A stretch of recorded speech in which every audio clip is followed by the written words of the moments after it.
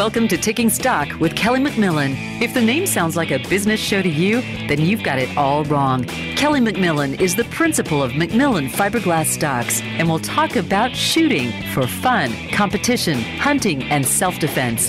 Now, here is your host, Kelly McMillan. Hi, welcome to Taking Stock with Kelly McMillan. I'm your host, and for the next hour, we're going to talk to some great guests and talk about firearms and firearms-related stuff. Also, today is a great day for us. We're actually videoing this broadcast as well, so that we'll have a podcast, so that if you want to watch us while we're on a video, instead of just listening, you can tune into the YouTube channel where we're going to have the podcast hosted, and you'll be able to see us. And we're going to do a few things a little bit differently than we would in a normal radio show. We're going to have some products on that we're going to show and talk about. Our first guests are here to talk about their products, so that's going to be really great for everybody viewing on the podcast as well as listeners. I'd really like to start out with telling everybody that's watching on video, I've got my McMillan sponsored Kevin Finley Fishing team jersey on. It's really cool. He had one made up for me. I think it's really awesome. He's also sponsored by Signature Gates, Bass Pro, Nitro Boats, Mercury Outboard, and A&M Graphics. One of the coolest things about what he does, and he did it last year and he's going to do it again this year, he donates $100 for every fish he weighs to Common Recovery, which is a local recovery center for people with drug addiction and alcohol addiction. So I've promised that in addition to his, I'm going to match him dollar for dollar on everything that he donates. So we're actually going to have two different donations to Common Recovery for Kevin Finley Fishing. So that's going to be really cool. I've got his schedule. He's fishing in the Fishing League Worldwide, and his first event's going to be at February 8th through the 10th at Lake Havasu. That's on the Colorado River. And then again, February 15th through the 17th in Sam Rayburn, Jasper, Texas. So those are his first two fishing tournaments, and we're going to get him in here on a regular basis to tell us about how he did and the amount of money that he's donated and everything. We hope to have a spot for him as we progress and he gets a little closer to tournament time. We'll have him in so you guys get to know him a little bit better. He's been on the show, so if you listen regularly, you've probably heard him. So I'm really looking forward to that. We're all firearms guys and gun guys. We love the outdoors, but one of my passions is saltwater fishing. I don't do a lot of bass fishing, but I'm serious. I am excited about anyone who gets to do what they love to do for a living. And Kevin is a professional bass fisherman, and I just think that's one of the coolest things there is. Right now, talking about teams, I would like to introduce another Team McMillan team member. He is a member of Team McMillan on the FTR F-Class team. His name is Brad Savay. Hi, Brad. You with us? Yes, I am, Kelly. Well, I'm really glad to have you on the show. This is the first time you've been on the show, whereas some of the other team members have been on the show before. I want to get to know you a little bit better. Why don't you share with our guest maybe 2 or 3 minutes of some of your accomplishments, where you're from, just so that they get to know you a little bit better as a part of Team McMillan. Okay. I'm from Michigan here, which a few of us are. And being from Michigan, grew up in somewhat rural surroundings where, as a kid, I always had a gun or a BB gun or a pellet gun in my hand.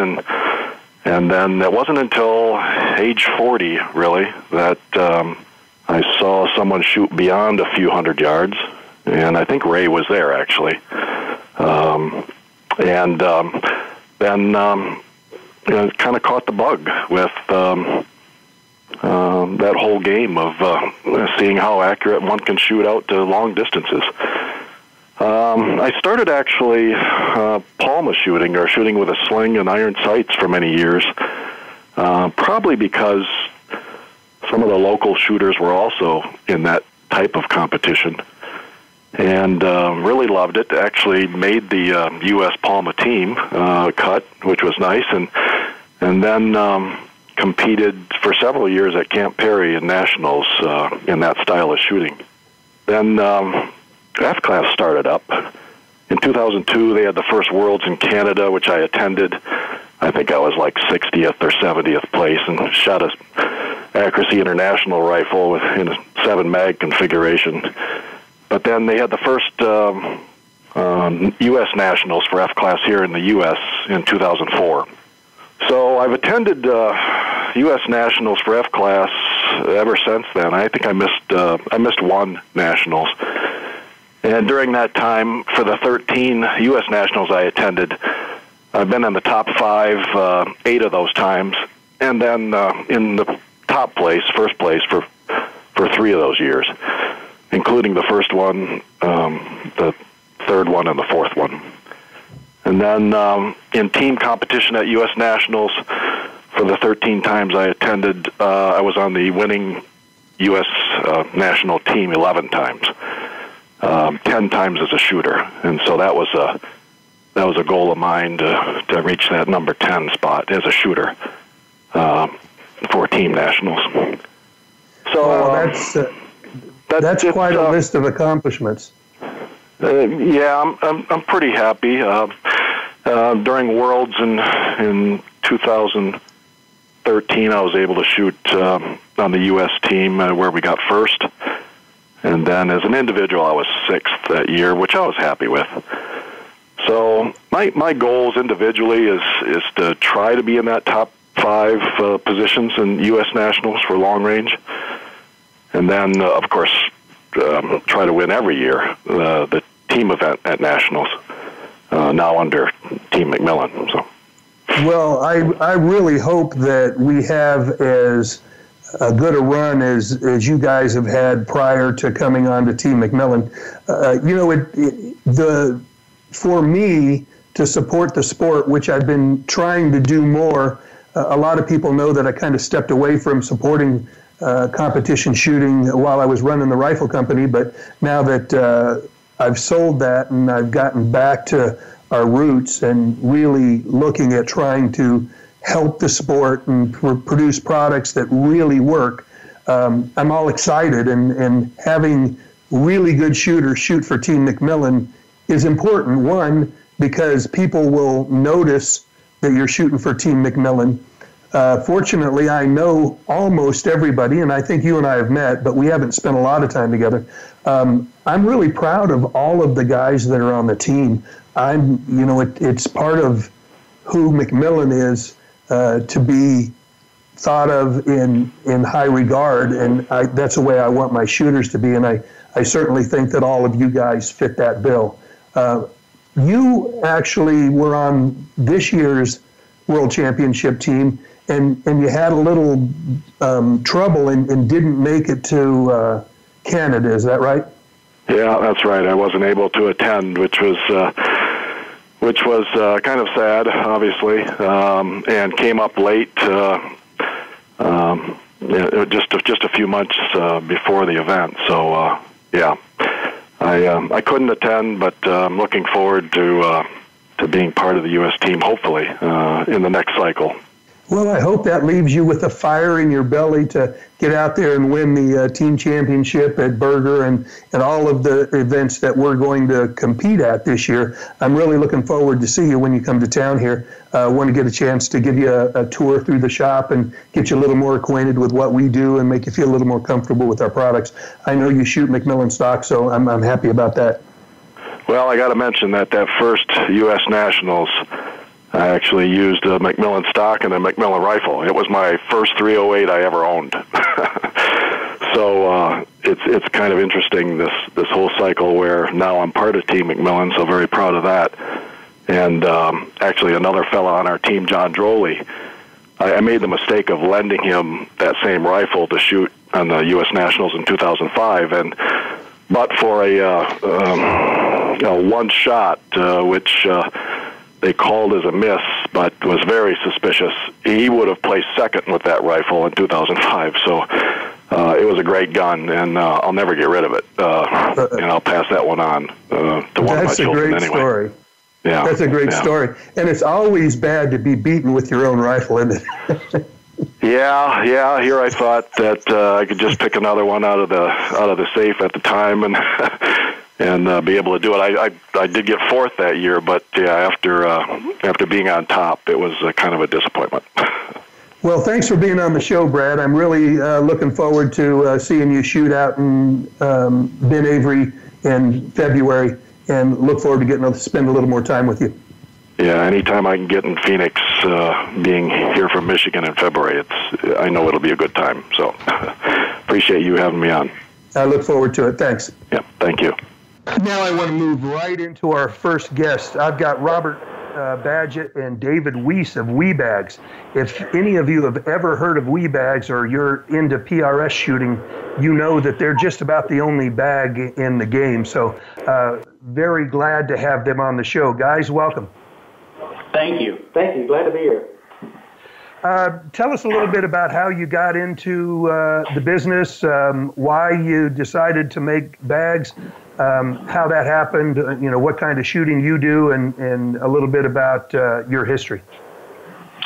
This is David, and Wiebad was started on a hunting trip out in West Texas mule deer hunting, which the season's right after Thanksgiving, about 7 or 8 years ago is where the idea kind of came about.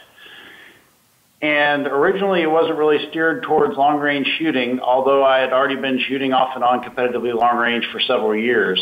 But as we got back into town and asked, what if we were going to do with this and everything, and then we started talking to some friends that we shot with and stuff like that, and basically I bought a sewing machine and learned how to sew. And then as friends brought problems to us to try to help solve as far as stability and shooting more accurately further, that's kind of where we got our start. Well, you've got an assortment of different products. First, what I'd like to start with is the pump pillow. I've got Zev here in the studio, and he's going to be kind of demonstrating the bags for our watching audience. But if you would, talk a little bit about how they got developed and why that particular pump pillow came about. The pump pillow actually... what we have here is a pump pillow. It was designed as part of the ultralight series. It is designed to extend your reach and eliminate space in the body. So was that pretty close? Yeah, that's pretty close. If we're gonna talk specifically about kind of the ultra lightweight series of products that we have, we've kind of got to go back kind of half of a step and talk about the tack pad a little bit, and how that product was created and what that was about. So basically, the tack pad was just created to be a lightweight bag and take us away from kind of just the standard rear bag configurations that we were used to. So what this bag would allow us to do is this bag would allow us to create shooting positions as opposed to just increase or decrease the elevation of our rifles or give us, kind of conforming places to shoot off of. For instance, if we took our rear bag and kind of just placed it kind of on a limb or on something like that, if we were shooting off of harder surfaces. The evolution of that with the tack pad, like I said, was basically just to give us the capability to take up space in our body to make us more accurate, because to us and kind of what we saw is some of the things that made us the most inaccurate was the positions that we created with space in our body. So by eliminating that space, that allows us to eliminate the muscle strain that creates the more inaccuracies for us. Once our industry began to evolve as far as the shooting competitions are concerned, our products continually evolved. So that took us from the tack pad to the pump pillow. For instance, shooting off of rooftop scenarios, we needed to extend our reach there. So the added depth of the pump pillow gave us that capability. On top of that, shooting off barricade positions that actually allowed us, from a kneeling standpoint, to place that pump pillow kind of in our laps to actually give us stable platforms to shoot off of, supporting the rear of the rifle as well. So, you no longer had to be in a prone position to be able to support the rear of the rifle. At this point, you could also be in a kneeling position or any other position.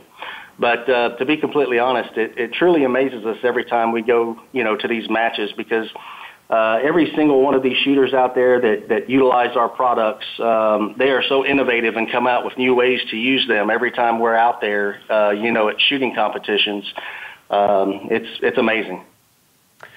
One of the first pads or bags that I ever came in contact with was the fortune cookie. Explain that to us a little bit. Tell us how that came about and how it's used. Well, the fortune cookie, so there was kind of a trend to go ultralight for a long time, and that is definitely something that is wonderful for hunting and things like that. And matches about when those products were developed required a lot more movement, where you actually had to, one stage of fire in the precision rifle series or even pre-precision rifle series before it even existed. They made you run and gun, so to speak, where you had to move, maybe 20 or 30 yards between shooting positions and stuff on the clock. In the last couple of years, there's been more of a return to, you still have to move, but you may not have to move over, say, 10 yards within the whole stage of fire. And the heavy bags overall, generally, you are much more stable off a heavier bag when you're shooting long range. It's just if you've got a run and gun and stuff like that, you don't want to lug 6 pounds around. Now, the fortune cookie was designed to shoot off of fence rails, pipes, window seals, deer blinds, things like that, where something that's a very stable shooting position is definitely a great benefit. And you also have the mini fortune cookie, obviously, in a smaller bag when it's not convenient to have the bigger one. Yes, sir. Yes, sir. You give up a little bit in stability for the smaller size, but being at half the weight, you just got to decide, is it worth the extra weight carrying around or not? Absolutely. And to add to that also, there are some shooting positions, say, for instance, if we're shooting through portholes or something of that nature, the addition of the bag with the scope height does not allow us to necessarily be able to use one. And the mini fortune cookie has been a great product for filling that void to where there's actually it's not as thick, and we're able to actually place that into the portholes and be able to use that with the scope height. It can fit into tighter spots, Absolutely. Whereas you couldn't use the bigger bag. One of the things that I can attest to, because in most of the matches, you load your gear up, and when you take off, you've got to have everything you need for the entire day with you. So lighter, smaller, better, so that you can get all your gear to where you need it to be without having to fumble with it and hassle with it. So I'm sure that's where the majority of your bags have come into play. Anything else the PRS shooters are using? There's actually a product out there. I don't know if you're familiar with it or not, but our nameless bag product. So going directly to what you were speaking with, we have a customer demand for these navigation courses that a lot of people are shooting now to take our products and actually make them lighter and convert them over to one bag. So we came up with the nameless bag, and it is a nesting product, is what that bag is. It's seen a lot of times as kind of a starter kit, if you will, something that somebody can purchase just to have all of the bags that we manufactured. But that bag basically is a ultralight loop bag and a mini tack pad that are put inside of a modular tack pad, which is a standard size tack pad. And then that bag is put inside of a modular pump pillow with 2 of our lightweight inner bags in there with it to make it the standard size. And that bag itself basically encompasses everything that someone would need out on a navigation course or just basically, shooting at the range to PRS matches that we currently have today. That's a great idea. So many times you see somebody come up with a good product and they don't really take the time to see how they can improve it and give the competitors exactly what they need. Do you guys compete? Yes, we do. Yes, we both do. See, I think that's why you guys have such a command of this part of the market in the PRS shooters, because you're out there. These guys see you at the matches, supporting the sport, being a part of the sport, and they want to support you, in addition to the fact that you've got the best products out there. Sure. As most people know, we're going to carry your products on ELRHQ. We've got some that are up on the website as we speak, but if there's somewhere a guy wants to go to get all the information possible about the bag and what it can be used for and all of your products, where would he go to find that? He can visit our website at www.wiebad.com, and all of the information will be listed there. We are also doing a huge initiative this year to increase our marketing and put up a bunch of how-to videos, and there is a YouTube channel out there that is available for that. It is Wiebad Shooting Gear. So you should see more stuff popping up there on our YouTube channel here within the near future. You know, that's good, and it seems to be the way that marketing is going, is to have videos showing how and why people choose your products. What we do at ELRHQ is to have some of the champions in the sport that use your product actually do the demos for us. We say that ELRHQ is your one-stop shop for all champion vetted gear.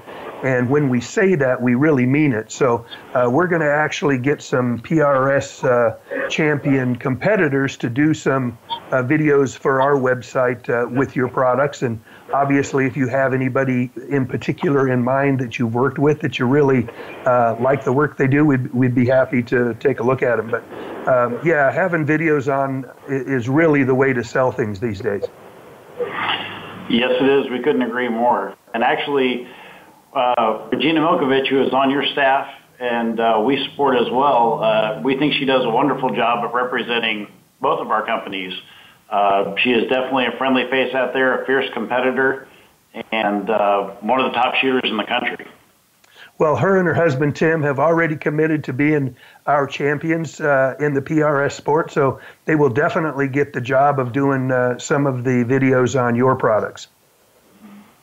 That's awesome. Yeah, they're great people. We are very fortunate to be partnered up with them as well. Where are you guys located? We are located in College Station, Texas, which is about an hour northwest of Houston. I know where that is. My brother was actually born in Waco, but my dad was stationed at College Station for a while when he was in the Air Force before I was born. So I have an idea where that is. Yeah, we're at the home of Texas A&M University, so love us or hate us, we're the home of the Aggies. Oh, absolutely. I'm pretty good athletic program down there, too. So this really started as a hunting product. You guys are hunters. I know the type of hunting that you do in Texas, a lot of box blind, where you have the opportunity to put some of these bags to use, whereas you might not have them stuffed in your backpack if you were hunting the mountains in Arizona or Colorado. Well, we actually have taken a lot of that into consideration as far as the differences in hunting. And we've come up with some specific products, like one of our original bags, the buckle bag, was kind of like our standard rear bag, our loop bag, but we actually went down on the size on that product, and we made a strap so it could easily clip onto the outside of the pack. So that one, product in particular, we feel like we've paid kind of special attention to the hunting market, like in other places, to where they would want to use that. And actually, the hunting trip where Wiebad was kind of founded or originally thought of was in West Texas, where it's very similar to Arizona. I lived in Phoenix metro area for a little over a year, and West Texas is desert, kind of high desert, same sort of material or same sort of type of ecosphere. But it's very much hiking and spotting and glassing, very similar to what you're used to out there, I believe. Mm-hmm. Well, I can tell a story that attests to the fact that the less stressful a position can be, the more likely you are to be successful. I've told this story before. I was on an elk at 850 yards. The cameraman said, you can't shoot yet because there's not enough light. So having to stay in that position for a minute and a half or 2 minutes until the sun came up to the point where we could turn the camera on got me so fatigued that I just couldn't maneuver, and I ended up missing the shot because I was fatigued. So had I had the proper bags and stuff to support myself and take that stress out of my position, absolutely would have made that shot, I'm sure. Yes, sir. Well, I really appreciate you guys being on the show. We didn't get to know you guys very much. Why don't you just each take a couple of minutes and tell us a little bit about yourself. I'm curious what you did before you got into the bag business. Okay. I'm David Wiese. I was born in Bryan College Station area in Texas. I was raised in between Colorado Springs, Colorado, and Central Texas. Went to Texas A&M University. I've been married to my beautiful bride that I've been dating since high school. I started getting long-range shooting in about 2003, where I went down to visit Jacob Bynum at Rifles Only to learn how to shoot far, or how to shoot this rifle that I had just bought, that I'd spent a small fortune on, I thought, at the time. Little did I know. And so I started shooting the matches that were down at Rifles Only in the mid-2000s, and then I started having kids and kind of got out of it for a while, and then got back into it in about 2010. And I've been shooting at least a couple of matches a year ever since then. And I shoot a lot of PRS matches last year, and I'm shooting even more this year just because I've got the itch and the bug, and I enjoy it. And the people are the best part about the PRS. And I'm sure other shooting sports are as well. But, I mean, everybody is very easygoing, helpful, talk to you. If you have any questions, you help each other. If somebody needs to borrow some gear, everybody loans gear to everybody. And any way they can help you, they will. I agree with you 100%. We've got about a minute left, Robert. How about you? Well, just real quick, my name's Robert Badgett. I was in the United States Navy, but more on the intelligence side of the United States Navy. I was a CT while I was in.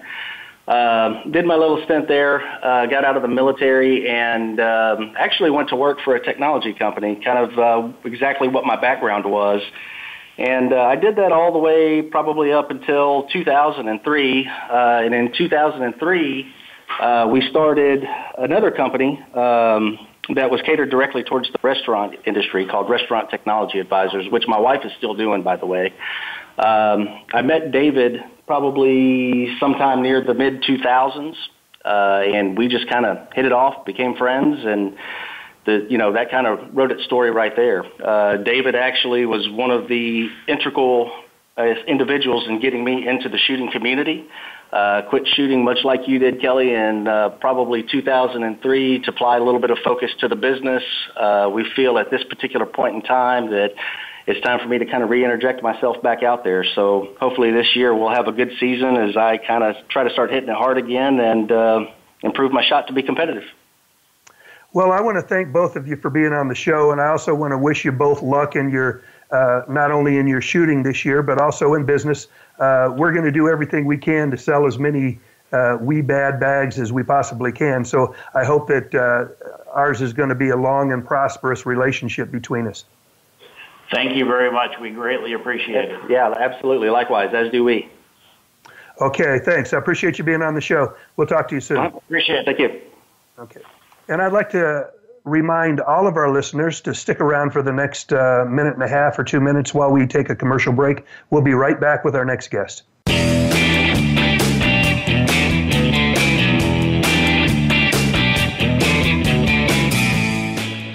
For over 40 years, McMillan USA has been at the leading edge of the gun stock industry. The company was born out of the desire to improve and perfect form, function, and precision with every one of their premium fiberglass stocks. From tactical to hunting to competitive shooting, McMillan stocks are designed to dominate. Their signature 3-way adjustable butt plates, adjustable cheek pieces, rail mounts, and adapters provide a versatile platform built on performance. Over 65 custom finishes are available, ranging from solid colors to camouflage. Check out the McMillan website for hundreds of stocks available for immediate delivery. And for those wanting something more specialized, call the knowledgeable and friendly staff at McMillan for a complete list of options at 877-365-6148 or visit McMillanUSA.com. Again, that's 877-365-6148 or visit McMillanUSA.com.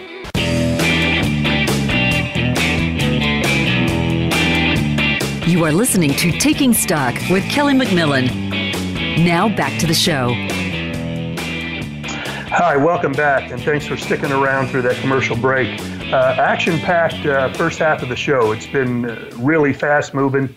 I love Wiebad bags, and David and Robert were great guests, and I really look forward to our relationship. Since we're on the topic of bags, I think there's only one other bag that I can even think of that has the clout in any shooting sports that Wiebad does in PRS, and that's Edgewood bags. Edgewood is the name in bench rest and F-class. I could probably count on one hand the number of people that are shooting something other than an Edgewood bag. And one of the reasons that everybody uses Edgewood is because working with this company is such a pleasure.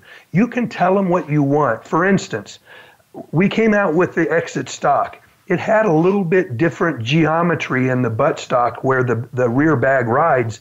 And we just called up, and I didn't say we, but I know Paul Phillips was a part of it. They called up Edgewood and said, hey, we need a bag that has these dimensions and this width, and can you do that for us? And they said, sure.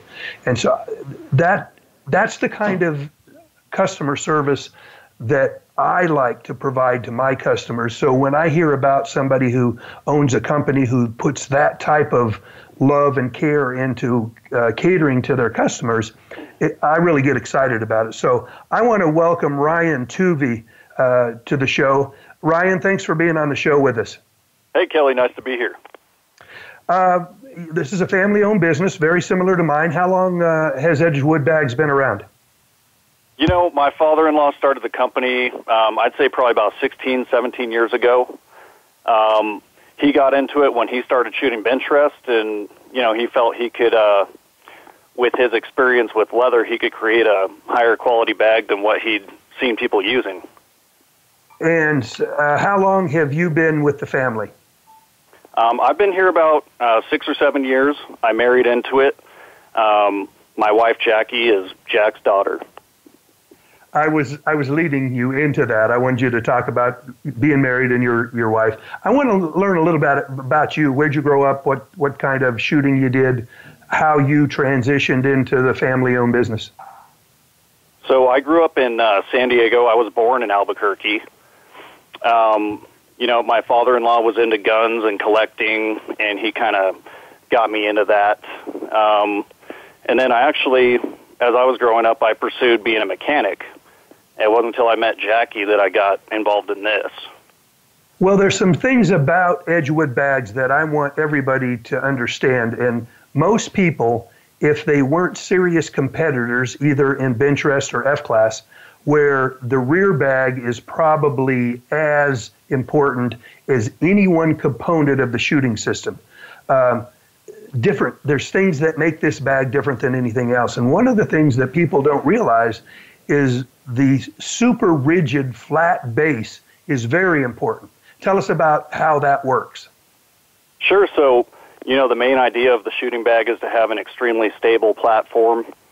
You know, one of the difficulties when you're filling a bag with sand and over time the bottom may want to flex or bow. Obviously that can cause unwanted rocking. One of the things we've done to try to mitigate that is add a new type of material into the base, and it just makes it super rigid so it doesn't flex or bow.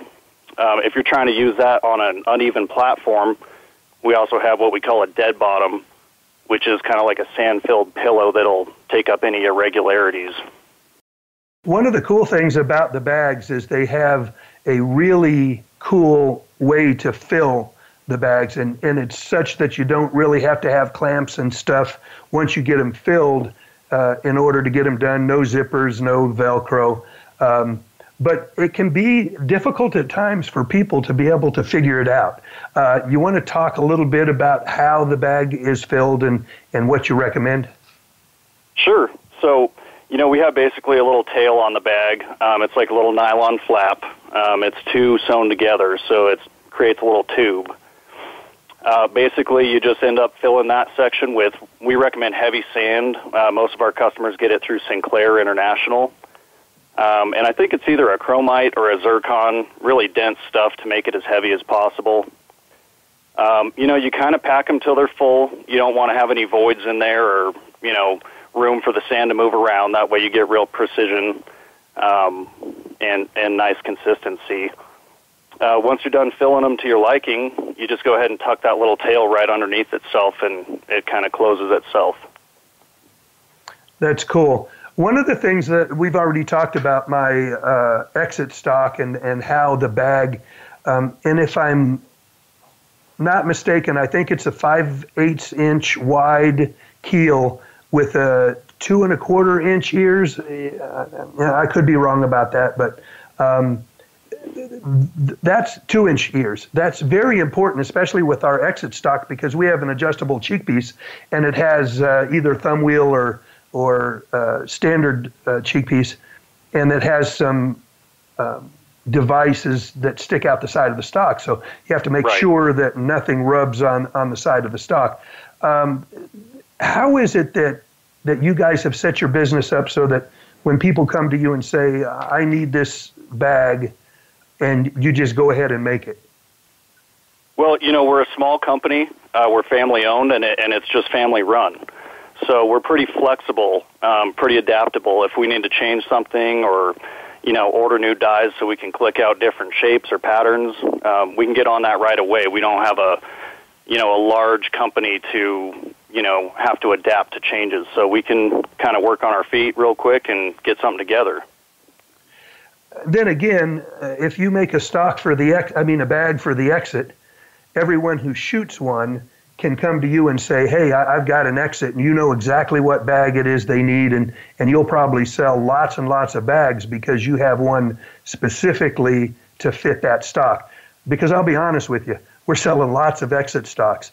With the Team McMillan guys doing what they did and Team USA winning the World Championships, almost all of them shooting that stock, it's gotten real popular real fast. So I'm sure that you've seen that in the bag sales. Oh, absolutely. Yeah, there's definitely been an upkick in that. And, that's one of the way we gauge, whether we want to leave something a custom design or go ahead and set up to manufacture it, as a standard design, is how many people are asking for it, how popular it's becoming. You mentioned that you're a small business, and I consider McMillan a small business. I've got almost 70 employees and 15,000 square feet. When people see the shop, sometimes they're surprised at how many people work here and how large the facility is. Give me an idea about how big Edgewood is. How many bags do you make? Well, when I say small, we're real small. It's my wife and I and her father.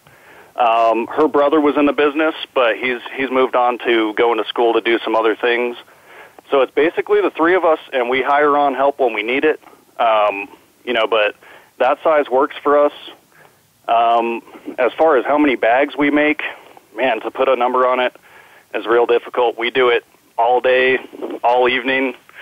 We regularly get orders from large corporations for 40 bags at a time, and we'll probably kick out, 40, sometimes 50 bags a week, and then there's accessories on top of that and holsters.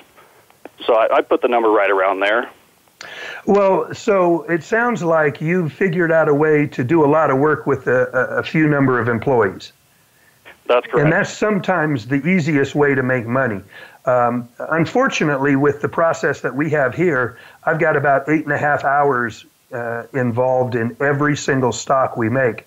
you can imagine we made 12,660 stocks in 2017, and at 8.5 hours a stock, you can imagine what my payroll bill was. But boy, I wish I could do it with a lot less. One of the reasons I've decided to get into the plastic stock or the polymer stock business, where I can produce some stocks without having so much labor involved. But what that says to me is that you guys have a great product. You get a good price for it because people recognize the quality and are willing to pay what it's worth. And that's how you stay in business. Absolutely. And, you know, I believe it's one of our strong suits because every bag that goes out there is going through the same few set of hands.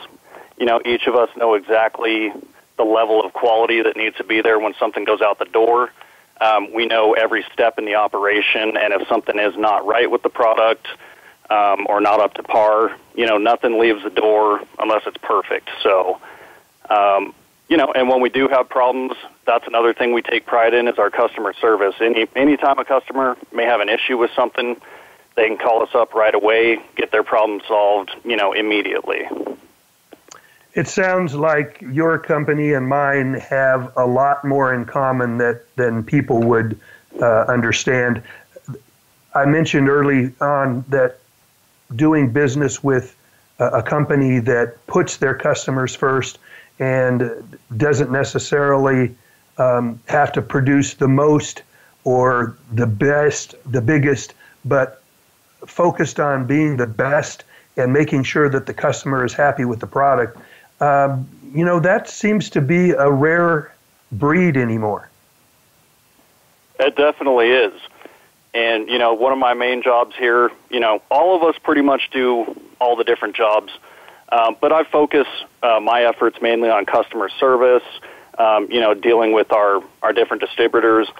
And that is one thing I really take pride in, is making sure each customer is taken care of.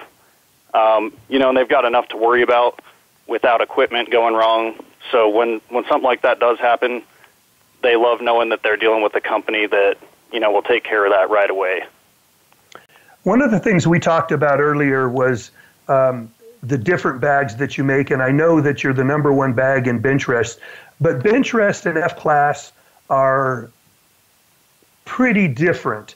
Do you have any bags that you say are crossover where they're being used both in bench rest and in F-class?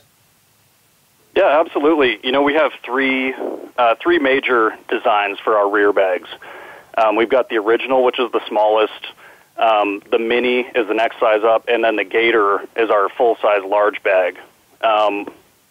Traditionally, the small original bag was most popular in bench rest. And a lot of guys would use the mini or the full size. It kind of just depends how much weight you're willing to lug around. Obviously, the heavier the bag, the more stable the platform is going to be. But it seemed like several years back we started really branch out into F-class a lot more. And the most popular bag with them was the mini gator. It's not super heavy. The full size comes in around 26 pounds. Your mini gator is going to be around 15, 16 pounds. So it's a nice compromise, not having to have a huge bag to lug around. And it also works really well for bench rest, too. So I'd say 70, 75% of the bags we sell are actually the mini gator these days. So that's a crossover? It is, pretty much, yeah. Okay. The reason that I asked that, and I wanted to make it clear, I'm going to say once again that we're going to carry Edgewood bags on elrhq.com, and we promote the store as one-stop shop for all extreme long-range and long-range shooting. So I suppose we could kind of transition into, you know, intermediate and long-range bench rest, 600 and 1,000-yard bench rest, if you wanted to consider that. But the fact of the matter is that if we carry your bags and a bench rest shooter needs a bag and needs it right away, he can come to ELRHQ and probably find what he needs, and we can get it shipped out to him. He doesn't have to be an ELR shooter or an F-class shooter. Oh, absolutely.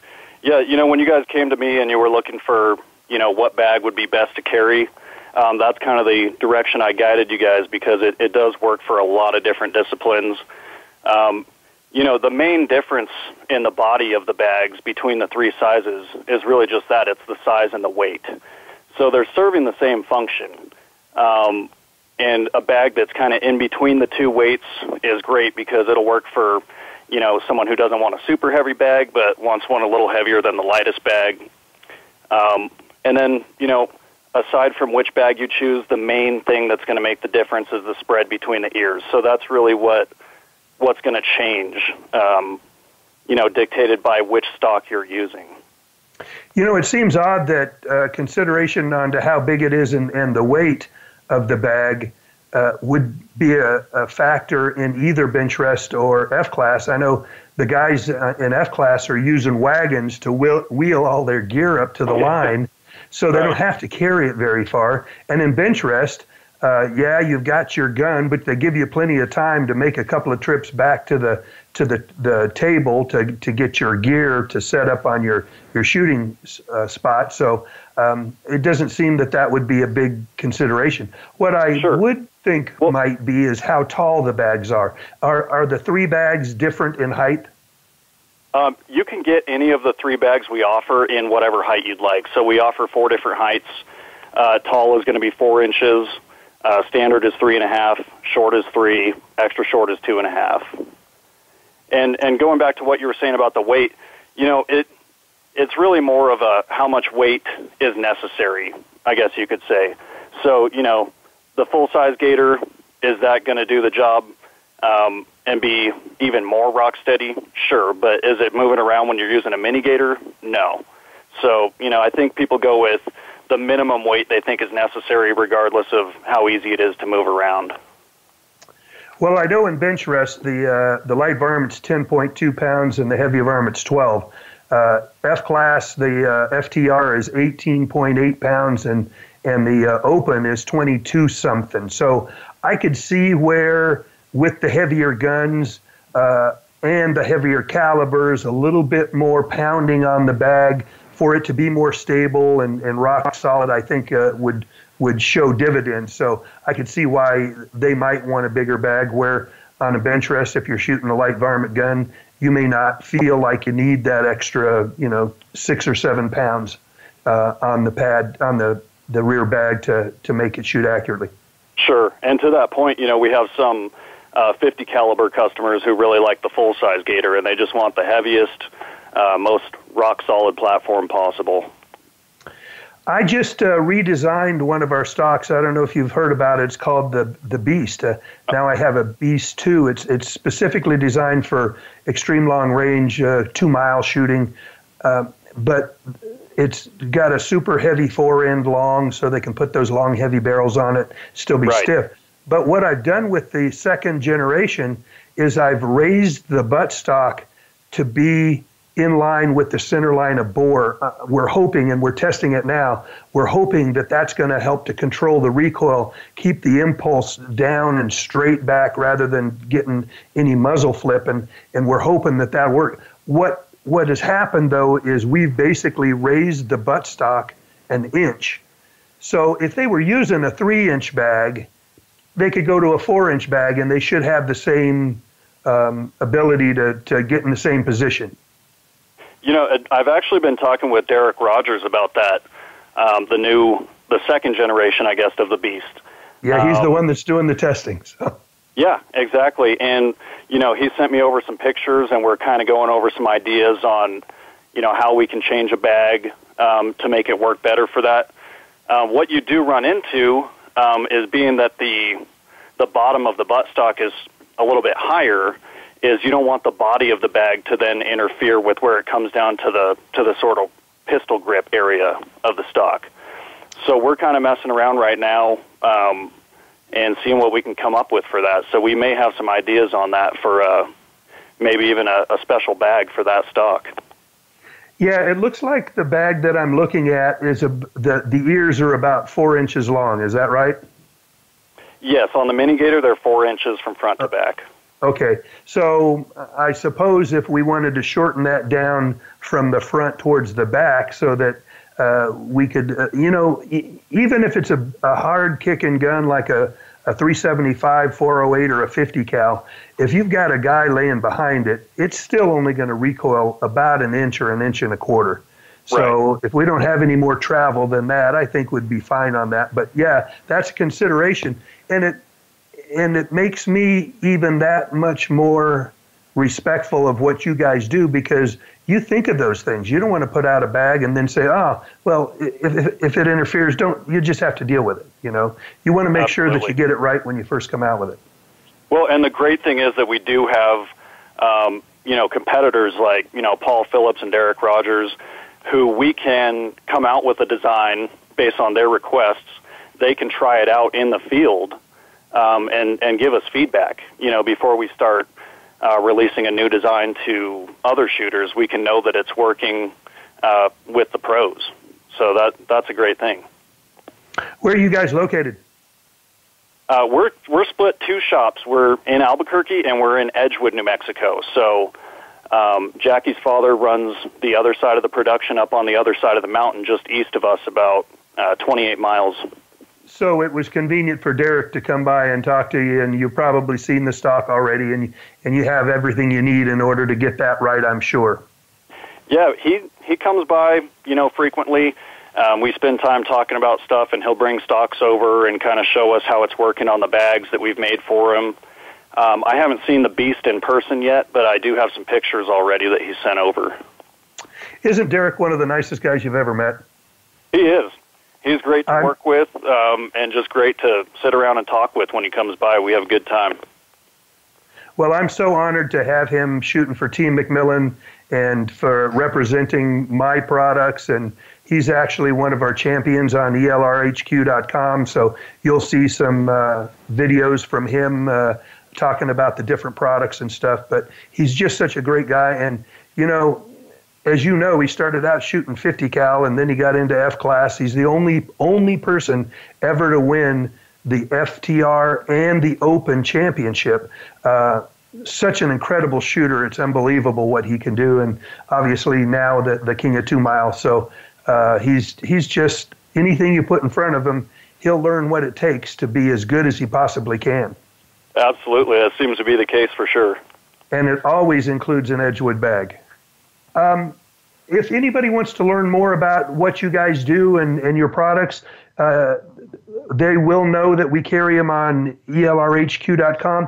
But why don't you tell them your website address and let them get a little more familiar with what you do? Sure. So the website address is www.edgebag. That's just EDGEBAG.com. And, on there you can find all kinds of information about new products we're working with, coming up with new designs.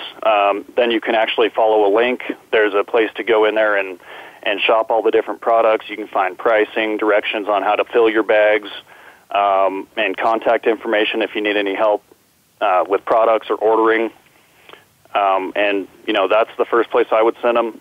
Our email address would be sales@edgebag.com. If you want to send an email inquiry, that's where I'd send that. Well, Ryan, I really appreciate you being on the show. I also am really honored to have you working with the Team McMillan guys. If I'm not mistaken, I think we've got Edgewood on our team jersey. If not, we'll get it on the next one we print. I know that's coming up for the summer. But I really appreciate all the help you've given all the shooters and really being part of a great company. I really appreciate that. Absolutely. Well, I appreciate you having me on. We're really excited about the with you guys, and if you or your customers need anything, feel free to let us know. Appreciate that, Ryan. Thanks. Thank you, Kelly. And now I'd like to thank all of our listeners for sticking with us through this last hour. Had some great guests on the show, really exciting stuff. And for those of you interested in seeing what we can put together as a video podcast, look us up on ELRHQ YouTube channel, and it should be up probably sometime next week. I appreciate you being with us, and we'll see you next week.